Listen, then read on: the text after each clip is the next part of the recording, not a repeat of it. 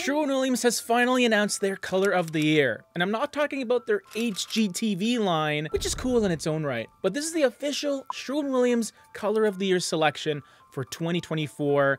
Really cool stuff because this is one of the big players in the paint world, one of the biggest paint companies ever, and they have chosen their color of the year moving forward, which is going to enforce design as a whole. It is a little bit different. It's not necessarily what I expected, and I'm very excited to talk about it with you today in this video. So if you watched our previous video about the Sherwin anthology sort of color trends that have been coming out, you'll know that there was 4 different color palettes that they released that all had very clear and concise names, one of which was blues and greens. And I remember saying in that video, it'd be really cool if it was greens and blues because I do prefer green over blue, typically speaking. But now it makes sense why they went with that particular wording, because the color of the year is a blue. And I'm not talking about a cool gray. This one has enough saturation where it feels like a blue to me.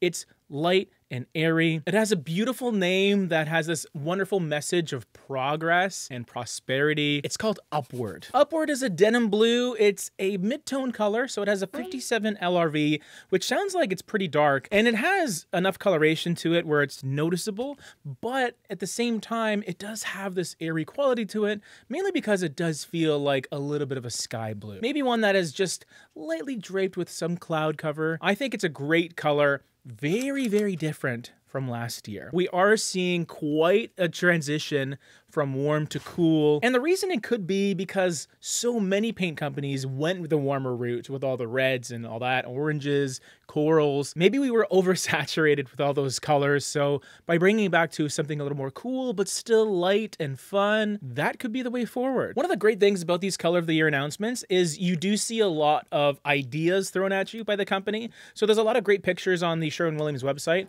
I'm on it right now, as you can see. And the colors being used on things like kitchen walls or nice paneling, kitchen cabinets, an island right there, and even a dining room or a hallway. So there's a lot of different things you can do here, whether you use this color in accent form or as a main wall color, because it is light enough to be used on walls. You just have to make sure you're cool with blue. See what I did there? Not your typical neutral color for sure, but I do think blue has this beautiful soothing quality to it. I do think if you decide to go with this color in some of the larger parts of your interior in your home, it'll feel really unique and fresh. But for everyone else that isn't ready to commit to a blue interior or whatnot, you can always dip your toe in it by just painting your bathroom vanity, or maybe a bathroom, or even your front door. Why not? Now, there are some pretty interesting colors that they've recommended to pair with this color. Drift of Mist being one, so a classic neutral kind of grayish color that I really enjoy. Gale Force, which is a dark navy teal almost. Tricorn Black, which is like your typical Sherwin-Williams black, like